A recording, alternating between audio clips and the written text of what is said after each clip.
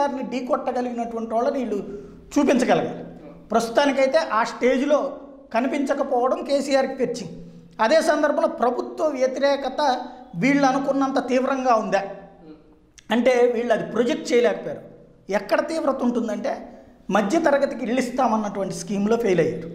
అది వీళ్ళు సరిగ్గా ఆ సందర్భంలో యాజిటేషన్ చేసి తెప్పించలేకపోయారు. లేదా ఉద్యోగాలకు సంబంధించి ప్రైవేటు ఉద్యోగాలు పెద్ద ఎత్తున వస్తాయి. ఎప్పుడు కూడా 10 లక్షల గవర్నమెంట్ ఉద్యోగాలు వస్తాయని ఎవరు కూడా ఆశించరు. ప్రైవేట్ రంగం ఇవాళ నిజంగా ప్రైవేట్ రంగంలో ఉద్యోగాల కొరత ఉందా? మనం ఆదివారం క్లాసిఫైడ్ యాడ్స్ తీస్తే కొన్ని వేల ఉద్యోగాలు ఉన్నాయి. అంటే ఉద్యోగాలు ఉన్నా చేయడానికి మనుషులు దొరకదేస్తున్నారు ఓ రకంగా చెప్పాలంటే హైదరాబాద్. అట్లాంటప్పుడు ఉద్యోగాల కొరత అంటే కోరుకున్న ఉద్యోగం దొరకలేదని చెప్పాలి. అంతేగాని నిరుద్యోగం దుర్మార్గం అని చెప్తుంటారు ప్రతి ఒక్కళ్ళు కూడా. ఇది ఒక రొటీన్ పదం అయిపోద్ది. ఏ ప్రభుత్వము లక్షల ఉద్యోగాలు ఇవ్వదు. ప్రైవేటు ఉద్యోగాల కల్పన అది తెలంగాణలో బోలెడు ఉంది. చేసుకునే వాళ్ళకి చేసుకున్నంత, విదేశాల నుంచి ఇతర రాష్ట్రాల నుంచి వస్తున్నప్పుడు లోకల్ వాళ్ళకి. కాబట్టి ఆ విషయంలో ఆయన్ని దెబ్బ కొట్టడం అనేటువంటిది కష్టం. ఓవరాల్గా చూస్తే అభివృద్ధి ఆయన చేసింది ఎంత, మేము వస్తే ఎంత చేస్తాం, ఇదిగో ఇది ఈయన ఇంతే చేశాడు నేను ఇంత చేయగలను అని చెప్పి నమ్మించగలగాలి. కానీ ఓన్లీ యాంటీ ఇన్కంబెన్సీ మీదని ఢీ కొనాలంటే కష్టం అవుతుంది. ఇద్దరినీ లైట్ తీసుకుంటారు, కాసేపు ఇద్దరి పేపర్లు చదువుకుంటారు, నవ్వుకుంటారు, ఎవరి అభిమానులు వాళ్ళు తృప్తి పడుతుంటారు. అంతకు మించి ఏం కాదు. కాకపోతే ఏంటంటే ప్రాక్టికల్గా హైదరాబాద్కు పరంగా మాత్రం కేసీఆర్ అయినా కేటీఆర్ అయినా సమాధానం చెప్పాల్సింది రోడ్డు మెయింటెనెన్స్. దానికి ప్రధానమైన సమస్య మెట్రో ట్రైన్లు మొన్నటిదాకా కూడా పక్కన పనులు జరుగుతూనే ఉన్నాయి. అది పూర్తి కాకుండా వీళ్ళు రోడ్డు వేయలేరు. వేస్తేనేమో గుంటలు పడుతూనే ఉంటుంది ఆ వెహికల్ మూమెంట్. ఇప్పటికి కూడా ఇంకా పూర్తి కాలేదు. దాని విషయాలు ప్రజలు అర్థం చేసుకుంటే చేసుకోవచ్చు. ఆగ్రహం కూడా ఉంటుంది రోజు గుంటల రోడ్లకు సమయం. అదే సందర్భంలో బీజేపీ ప్రెస్ స్టేట్మెంట్లకు ఎక్కువ పరిమితమైంది తప్పించి నిజమైన యాజిటేషన్స్ చూసుకుంటే కిషన్ రెడ్డి, లక్ష్మణ్ లేదా రామచంద్రరావు కావచ్చు, చింతల రామచంద్రారెడ్డి కావచ్చు, ప్రభాకర్ కావచ్చు, వీళ్ళందరినీ కూడా వ్యక్తులుగా గౌరవిస్తారు. కానీ కేసీఆర్ని ఢీకొట్టే లీడర్ల స్థాయిలో లేదు. అదే టైంలో కేంద్రం నుంచి డబ్బులు రాలేదు అని చెప్పే కేసీఆర్కి మేము ఇంత ఇచ్చామని చెప్పుకోవడానికి డిఫెన్సివ్ స్టెప్లో నుంచి అఫెన్సివ్ డైలాగ్ ఇది వాస్తవంగా చెప్పాలంటే. రామ్ మాధవ్ కానీ వీళ్ళు చెప్పేది అంటే అసలు ఏం రాలేదని చెప్తుంటే లేదబ్బా మేము ఇంత ఇచ్చాం, ఇంతకుముందు అయితే 16,000 కోట్లు వచ్చేది, ఇప్పుడు మేము 1,50,000 కోట్లు ఇచ్చాం. ఇది వీళ్ళు ఏమంటారు, అందరికి ఇచ్చినట్టు మాకు ఇచ్చారంటారు. అందరికీ ఇచ్చినట్టే కానీ అందరికంటే ఎక్కువ ఇచ్చాం కదా అంటారు. ఇది నమ్మేవాళ్ళు నమ్ముతారు, నమ్మరు. డబ్బులు అయితే వస్తాయి కేంద్రం నుంచి, అదేమి లేవని చెప్పేది కాదు. అంతగా గతంలో కంటే బాగా ఎక్కువ వచ్చినాయి. అంటే దానికి కారణం జాతీయ స్థాయిలో తీసుకున్నటువంటి సంస్కరణలు, మోడీ చేపట్టినటువంటి సంస్కరణలు. అది వాళ్ళు డీప్గా తీసుకెళ్ళలేకపోయారు. అది ఆటోమేటిక్గా కేసీఆర్ క్రెడిట్కే పోయింది కదా అన్ని లక్షల కోట్ల రూపాయలు అనేది. కాబట్టి ఇక్కడ బీజేపీ కేసీఆర్ని ఢీకొట్టగలగడం కంటే కూడా కేసీఆర్కు ఉన్నటువంటి వ్యతిరేక ఓటుని కాంగ్రెస్ వైపు నుంచి తను డైవర్ట్ చేసుకోగలుగుతుంది. దానికి ఎక్కువగా ఉపయోగపడుతుంది అంతే బీజేపీ ప్రస్తుతం. ఇప్పుడు ఇంకా కొన్ని అభివృద్ధి కార్యక్రమాలు చేయాల్సిన పెండింగ్లో ఉంచుకొని ముందుగా ప్రభుత్వం డిజాల్వ్ చేసేయడం వల్ల తొందరపడి కేసీఆర్ ప్రభుత్వాన్ని డిజాల్వ్ చేశారు అనే విమర్శలను ఏకీభవించవచ్చు అంటారా? నిజంగానే తొందరపడి డిజాల్వ్ చేశారు ప్రభుత్వం, కొన్ని రోజులు ఆగుంటే బాగుందంటారా? ఇందులో కూడా విజన్ ఉంది నాకు తెలిసి.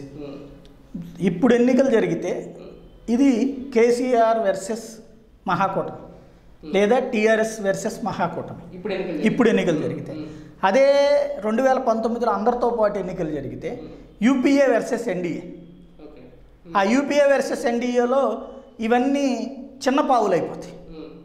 టీఆర్ఎస్ లేకపోతే ఇక్కడ ఉన్నటువంటి పార్టీలు ఇవన్నీ కూడా చిన్న పావులు అయిపోతాయి, నలిగిపోతారు.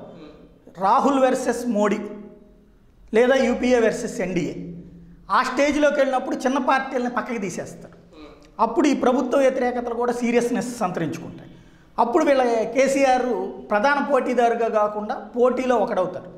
ఇప్పుడు ప్రధాన పోటీదారుగా కేసీఆర్ ఉన్నారు. వీళ్ళందరూ ఆయన్ని ఢీకొనడానికి చచ్చినట్టు జట్టు కట్టాల్సి వచ్చింది. అప్పుడు రేపు పొద్దున సిచ్యుయేషన్కి వస్తే ఇప్పుడు ఇవాళ ఇలా బలాలేంటో బలహీనత ఏంటో తెలిసిపోతుంది. నేను ఇంత ఫస్ట్లోనే చెప్పినట్టు మహాకూటమి కనుక విజయం సాధిస్తే దక్షిణాదిలో కొత్త సమీకరణం. రేపు పొద్దున ఆంధ్రాలో కూడా కాంగ్రెస్ తెలుగుదేశం పొత్తు పెట్టుకుంటే ఇక్కడ కూడా మహాకూటమి కడతాయి. ఒకవేళ కనుక అక్కడ మహాకూటమి గెలిచిందంటే ఇక్కడ సచ్చినట్టు అప్పుడు రేపు పొద్దున పవను, జగను, బీజేపీ వీళ్ళందరూ జట్టు కడతాయి కానీ చంద్రబాబును ఓడించలేరు. అదే మహాకూటమి అక్కడ కనుక ఓడిపోతే ఇక్కడ వీళ్ళు ఎవరిదావని వాళ్ళే పోటీ పడతారు. అంటే ఇక్కడ ఈ రెండింటి మధ్యన సింక్రనైజేషన్ ఎట్లా అయితే ఉందో దీనికి కీలకం కాబోతుంది కేసీఆర్. ముందుగానే ఊహించారు. రేపు పొద్దున ప్రధాన ఎన్నికల్లో స్రవంతిలోకి వెళ్తే తను నలిగిపోతాడు. తనకు కనీసం ఒక 20% దెబ్బ ఉంటుంది. అది ఆ 20% దెబ్బని నియంత్రించుకుంటూ తనను తను త్యాగం చేసుకుంటూ ముందుకు వచ్చారు. రెండవది ఏంటంటే అక్కడ ఆ టైంలో కరువు సమస్యలు ఉంటాయి. ఎండాకాలానికి వచ్చేటప్పుడు పంటలు అందుబాటులోకి రావు. ఇప్పుడైతే నవంబర్ డిసెంబర్లో పంట అందుబాటులోకి వస్తుంది. రైతు బంధు పథకం డబ్బులు చేతుల్లో ఉంటాయి. ఇంతకుముందు అప్పులు చేసినటువంటి రైతులకి చేతిలో కొంత, ఇప్పుడు 10 ఎకరాలు 15 ఎకరాలు ఉన్న వాళ్ళు ఎక్కువ ఉన్నారు తెలంగాణ.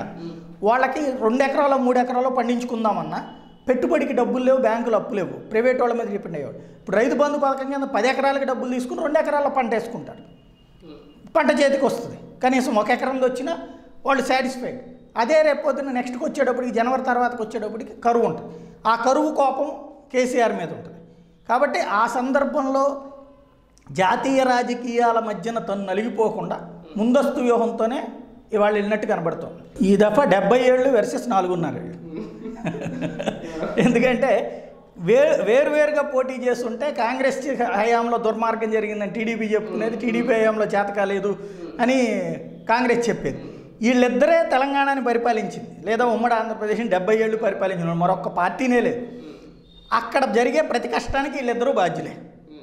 అట్లాగే ఈ 70 ఏళ్ల కష్టాలలో ఒక 20% 30% అన్న తీర్చుంటే దట్ మీన్స్ ఇతను సక్సెస్. ఏమీ తీర్చలేదు అంటే కనుక ప్రజలు తిరస్కరిస్తారు. అదే సెంటిమెంట్. ఇప్పుడు ఆ సెంటిమెంట్ కాదు. అప్పుడేమో తెలంగాణ వర్సెస్ ఆంధ్ర, ఇప్పుడేమో 70 years వర్సెస్ 4.5 years, లేదా తెలంగాణ పాలన వర్సెస్ ఆంధ్ర పాలన. అప్పుడు అంతా పాలకులందరూ ఆంధ్ర వాళ్ళని కదా చెప్పింది.